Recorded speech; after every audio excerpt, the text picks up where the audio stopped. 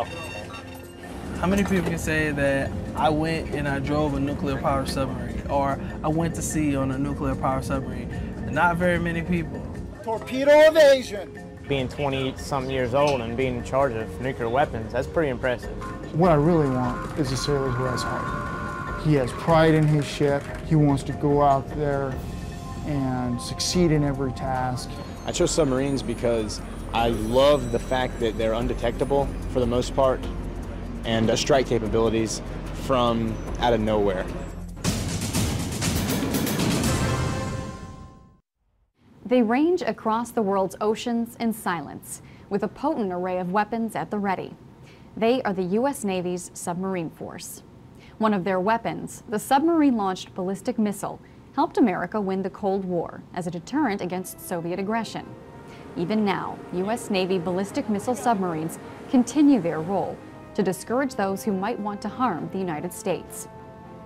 And there's another group of subs in today's force ready to meet the threat of an adversary with a variety of weapons from Tomahawk missiles to special forces. At the controls are a new generation of submariners who carry on a tradition of silent service beneath the sea.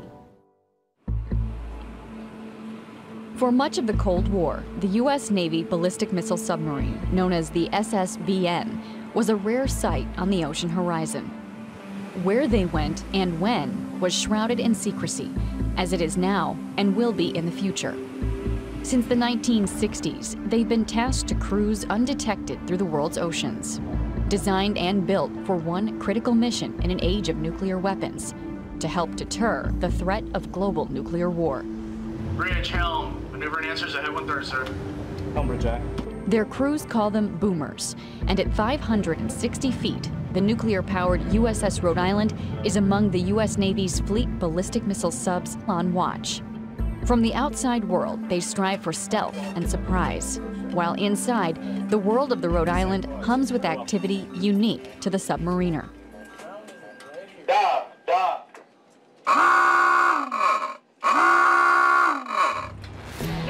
Dock. 5-4. Coming partially open with the breech door.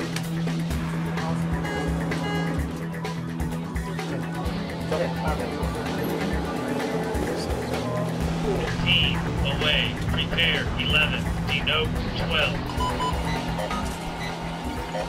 The USS Rhode Island's nuclear deterrent punch is packed here along this corridor. 24 massive tubes, each capable of housing a ballistic missile. It's here in vital spaces like these where life goes on for Rhode Island's crew of more than 100 submariners. Inside each rack, you have, lift them up, you have storage space for your personal items in here. And also, you have a personal drawer for mostly toiletry items, gee-dug. On submarine, you're more close-knit, so it's more of a family-type setting. Vessel hurt. Take stational panel for operations. Take stational panel for operations. Yeah, you can tell when a guy's actually having a bad day just from being around him on a day-to-day basis. You know, hey, this guy's having a bad day. You know what? I want to go talk to him and try to pick him up. You know, crew's mess is where the crew eats. Crew comes down, sit down, and this is where we enjoy our meals. Right now we have fruit set up because it's breakfast time. Throughout the day there's fruits, snacks, cakes. The USS Rhode Island has a little bit of history for myself because this is where my career actually started. I started here as an E1 back in 1994. I checked on board July 15, 1994. Well, I have 16.5 years in the Navy, 3.5 left, and to finish my career where I started is kind of special to me. How many people can say that I went and I drove a nuclear-powered submarine, or I went to sea on a nuclear-powered submarine? Not very many people. You have to be fit and selected to come to a submarine force. And that was the thing that attracted me the most, is that the submarine force was different from everything else. Secure from general emergency. When junior guys come in, we train them that, hey, what we do is important, so we're supposed to remain submerged and undetected, so we instill that in them that, hey, being submerged and undetected counts a lot for what we do. As they go through their qualification process to earn their submarine qualifications, they learn more and more about, you know, being submerged, undetected, and how how much we depend on them as much as they depend on us to be able to save their lives. We depend on them to be able to save our lives at the same time. Mr. Ford launchers, by them not other two clears. My name's MT1 Joe Ament. And we operate the system panel to actually operate it so we are able to launch a weapon. The switches here, we have to line them up to be able to launch the missile. Each tube is specific to allow us to open the hatch and pressurize the tube. I tried out college, didn't work. I had a little part-time job. I was like, hey, driving home one day, might as well check it out. Once I got to my first boat, they welcomed me, and I don't know if I did something or the stars lined up, and they accepted me for who I was and how I worked, and I've been going full speed ever since. We stand 6-hour watches. You're either on coming, off going, or on watch, and you just stand your 6-hour watches. Then when you're off going is when you have to do your maintenance, your cleanup and all that, and we actually have an inspection in 3 weeks. So right now we're getting ready to hit it pretty hard. Set condition 1SQ for training without guidance with launcher. This is the captain. This is an exercise. I'm Commander Bob Clark. I'm USS Rhode Island Blue Crew commanding officer. And I've been in this job for about 2.5 years now. I've been in the Navy for a little over 20 years, and this is my 4th submarine tour. I kind of view my command as a football team. But the difference between my team and most professional football teams is I feel like my second stringers are as good as my first stringers. 6-8, shut the fence. 7-0. And that's because we conduct training continuously, and we're putting those guys continuously into the game. Not many people work in an environment where you reposition one valve improperly and you can cause a major catastrophe. 14 member, make the 4 parts room ready, 2-1 load, 2-1 from launch. Make the 4 parts room ready, 2-1 load, 2-1 for launch. Aye, sight glasses dry. So that meticulous attention to detail and really watching what you're doing at all times is vital in the submarine force. We, as an SSBN, are here to become the survivable asset for strategic deterrence, regardless of a rogue nation state or a terrorist group. They're going to think twice when they know that we have a Trident-class submarine out in a location unknown to them with the amount of firepower that is on board the vessel. We're the big gun. Preparing for post-Cold War threats also has the U.S. Navy outfitting some of its Trident ballistic missile subs for a different kind of fight, equipping them to carry Tomahawk missiles and to support special operations. And there's another breed of U.S. subs built for stealth, to get close to an enemy near land or at sea and strike. All of them are designed so that they can perform several different missions. Obviously, with the 688 being the oldest of the 3, still a very, very capable submarine, and is out there collecting intelligence, conducting surveillance and reconnaissance, still has soft insertion capability, can do search and rescue missions, can do mine warfare missions, plus they can complement their insertion capability with the strike capability at the same time that they're putting the special forces ashore. And in some cases, the Virginia adds future design improvements as well, because it was designed with modularity so that we can add on into the future. The modern day otherworld submarines are getting quieter and quieter every day. What that means for us is we've got to improve our sensor systems that we hold on board, and we got to improve the quieting on board our own ships. Every time we go in to refit, we are conducting modernization improvements on the USS Rhode Island and the rest of the Trident fleet. The concept of deterrence hasn't changed. It's that unknown, the unknown of there may be a ballistic missile submarine out there waiting waiting in the wings is what keeps a lot of countries from doing things to the U.S. is because they don't know there's that fast attack submarine or there's that ballistic missile submarine out there, and they just don't know, can't find us. We remain submerged, undetected. Overall, it's still the crew is driving the submarine, and the better your crew is, the better the boat's going to be.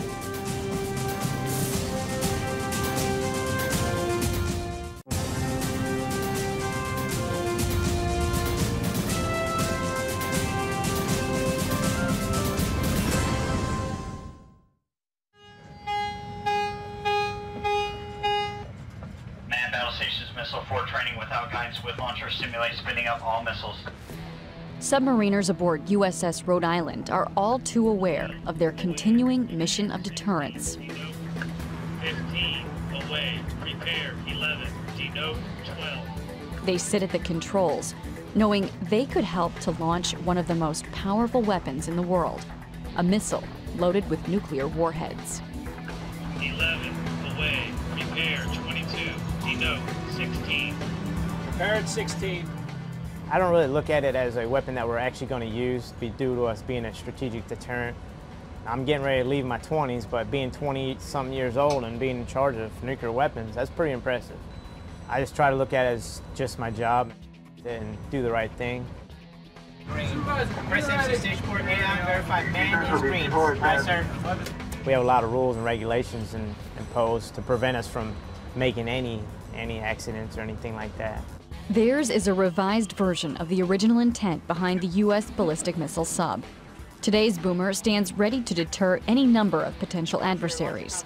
In the Cold War, there was one primary threat, the Soviet Union, and the mission to deter the Soviets from attacking the free world with nuclear weapons.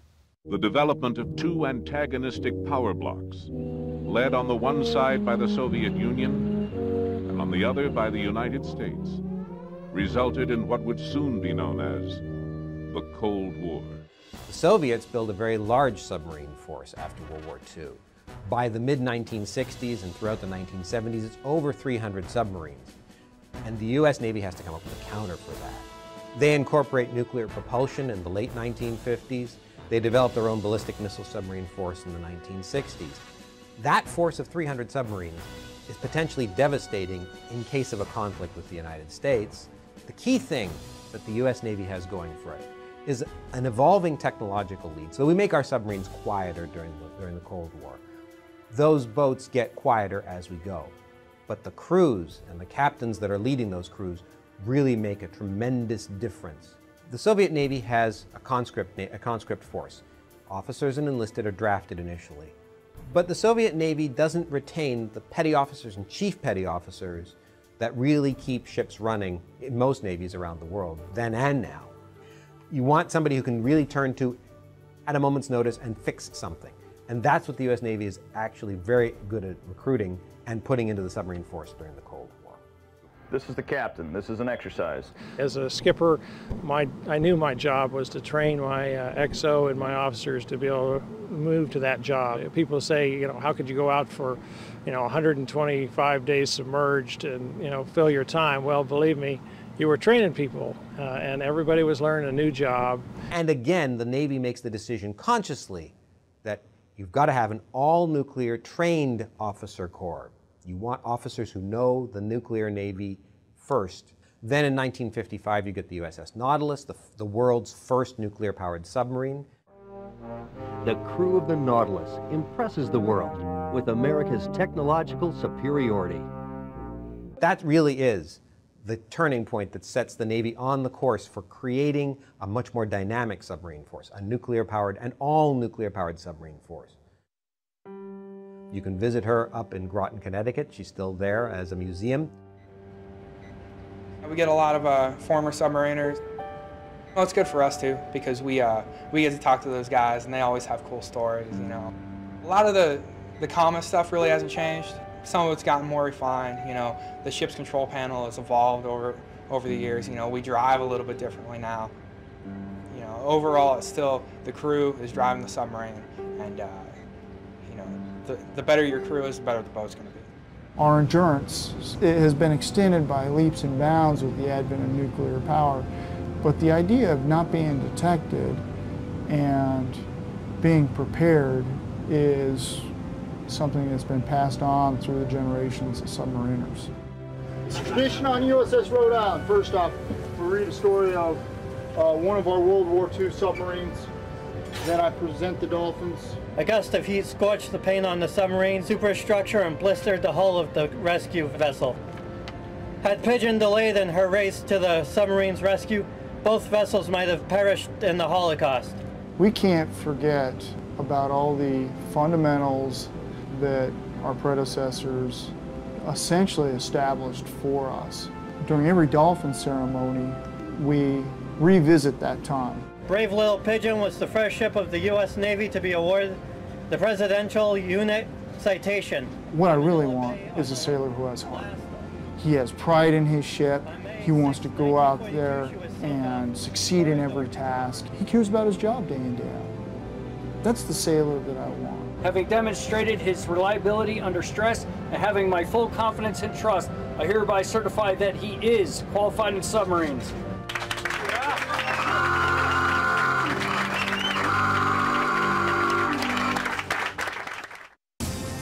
Torpedo men in general work very hard together, work very close together, because it takes more than one person to tube load a weapon and protect the ship.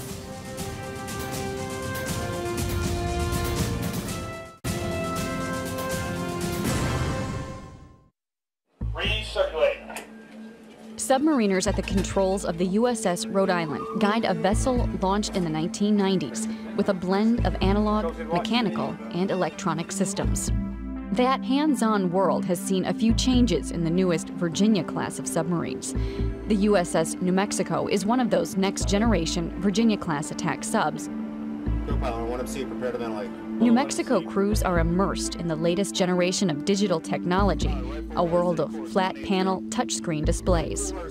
It's an advanced system that also requires an advanced level of training. And that training happens here in this simulator at the Naval Submarine School in Groton, Connecticut.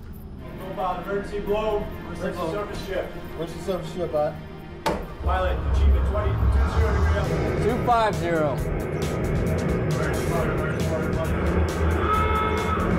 20 degree up angle.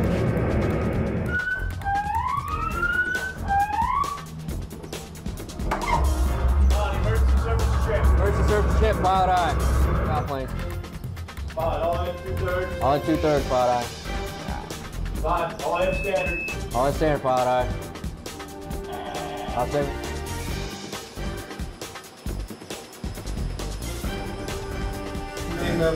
Go pilot, sonar no longer detects air escape before main ballasting vents. Go pilot. I'll stick. 1-2 scope down. Go pilot. 140. The ship's control station that you see here is all exact replica from a Virginia-class submarine, up to the point where we could take one of those screens and actually put it onto a submarine. 130. When you're sitting in that chair and I'm running scenarios at you, it feels real. The adrenaline gets going, the excitement's going. You have all the same indications as if it were really happening. So with the exception of knowing that you're not on a submarine underway, you feel that it's real. Upper depth rate. 4 main ballasting vents open. 450. You're pretty much in it together. It's like you share both the same responsibility, and it doesn't feel like you're on an island to yourself, so you back each other up. They're pretty much the same indications that you would have on those other ships, but this one, you're able to change the screens back and forth, and if something fails, you're not, say for instance, if a screen fails, you always have 3 other screens to look at. Recommend cycle main ballasting forward main ballasting vents. Very well, co-pilot, cycle forward main ballasting vents. With the joystick, it's a finesse to it, because you're used to pushing and using your muscles, and now all you do is you're moving your hands back and forth, so it takes a little bit to get that finesse. I'll stay there and say 2/3. Very well, pilot. 400 feet. 75. 80. And this is almost the same exact thing on the boat, so. And with the movement of the cab and everything, it gives that realistic feel. Emergency surface ship. Emergency surface ship, pilot eye. 500 feet. While the Naval Submarine School supports home-ported submarine crews looking to maintain skills, it's also the first step for sailors looking to be submariners. That includes sailors in its basic enlisted submarine school, along with basic and advanced school for officers.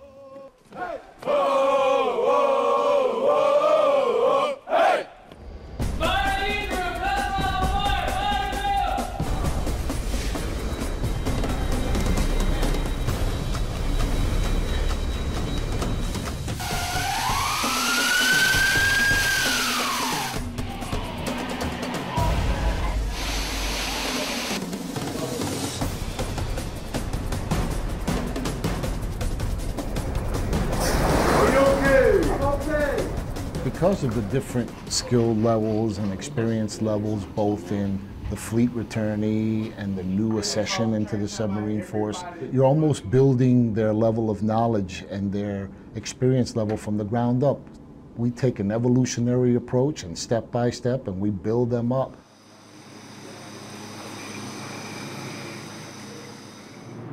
I am a part of the Navy right now, but having no sea time experience, you kind of feel a little separated. So I'm looking forward to kind of, pulling my own weight and earning what it is that I've been given. I've toured a few submarines, and whenever I become engineering officer of the watch, I'm going to be in charge of the reactor. So that's going to be pretty hefty. So you have to know what you're talking about when it comes to that. Now, when we do PKP, we'll have a hydraulic rupture. From a hydraulic rupture to a bilge fire. So there's so much to learn. The capabilities of our systems are so vast that you're limited in the amount of instruction you can give.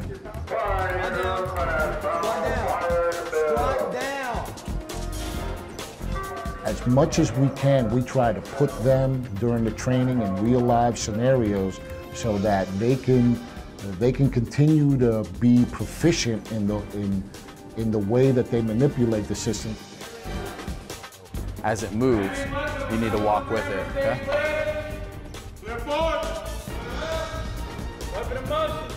David Huddleston, I work at Nav Sub School. I am a torpedoman chief. The sole purpose of a submarine being invented was to take the fight there, launch torpedoes. Torpedomen in general work very hard together, work very close together, because it takes more than one person to tube load a weapon and protect the ship. So. All right, too many clear forwards, too many clear afts, too much pausing in the evolution, right? You got to remember to keep that in your mind. It's an easy evolution. Don't make it more difficult than it has to be. Safety is our most important element.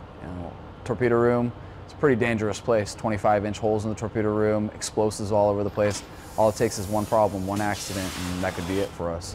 Warning! Ensure the after ship Rabbit and personnel are clear of hoist area. End warning. End warning. Understand warning. Slow it down just a little bit, all right? We train to shoot torpedoes, we train to shoot missiles. That's what our job is. Stop bolt to the fire position now. All right, now check your indication on your Wilkie. That's in fire. All your stop bolts are right here. Load, lock, and fire. I'm Petty Officer Blaine, second class submarine qualified. Taking the stop bolt to lock position, stand clear. Torpedo mates have just a long history. I wanted to be part of that history. We're very proud. We know how to get the job done, and I like to consider myself that way, and I thought I would fit in perfectly. Excuse me, taking the strain on rammer number one, stand aft first, stand clear. Taking strain on rammer number one, aft first, stand clear. Stepping on board the first time is very scary. If you can ease some of that stress when they're stepping on board is a huge chunk of their process, of their transition. I always keep telling you over the last 4 weeks that we've been together, foresight is the most important thing for us to have. I could go back to the whole pride thing as a torpedoman. A submarine without torpedomen on it and torpedoes on it, it's just a pleasure craft.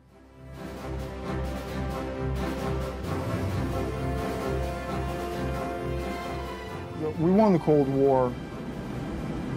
We had a known adversary. Today, we have many potential adversaries. Missile forward, missile aft, second mission 4SQ. Our biggest thing is to make sure that we maintain accountability for the strategic weapon system so we can support, whenever Commander-in-Chief calls on us to be able to support. The submarine is all volunteer crew. It was a great place to be. You realized that what you were learning, people were dependent on you to pull your weight, and the missions, you got done, and you were satisfied that, you really had done something important for the country. I've served on 7 submarines. I have sailed around the world, literally.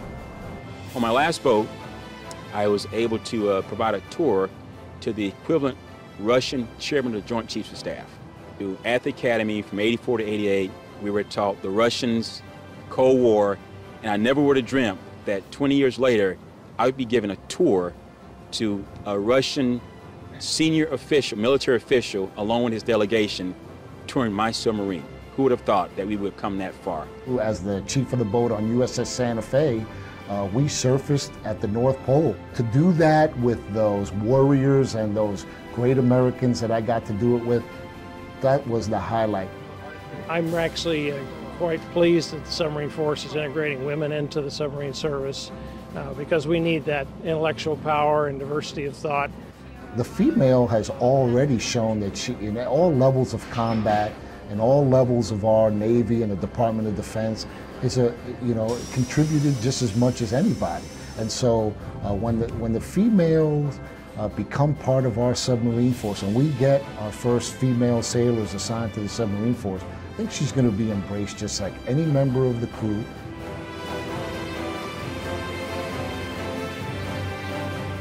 Robots can't perform our jobs. Robots can't make the judgment calls that we have to make. Installing vent fuses. Install the proper vent fuses. Slam caution, loosening neural knob. We have an area and the rear rim is in motion and warning! Understand warning! But we get a little bit scared sometimes that eventually that the computer technology will take over our job, but I don't think they'll ever take the humans off submarines.